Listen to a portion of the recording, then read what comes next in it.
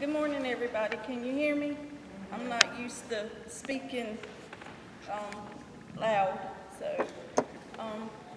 But like I said, Mr. Hall said, we are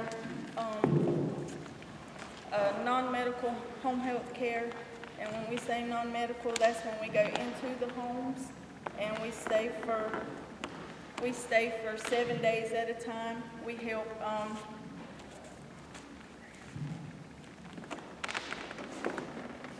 and what we do is we help families that to prevent them from going into nursing assistant homes. You know, COVID is very rampant, so we try to ensure that they stay inside the homes. We do the cooking, cleaning, we run errands.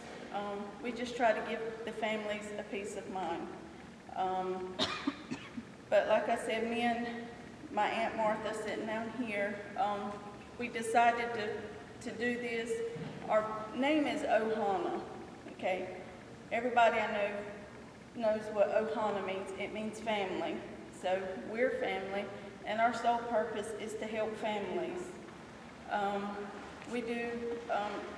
region is 90 minutes located from here in Pembroke, so we're trying to target areas like Pinehurst, Wilmington, Charlotte, just different areas that's within 90 minutes, so in case something happens, we can get to the patients.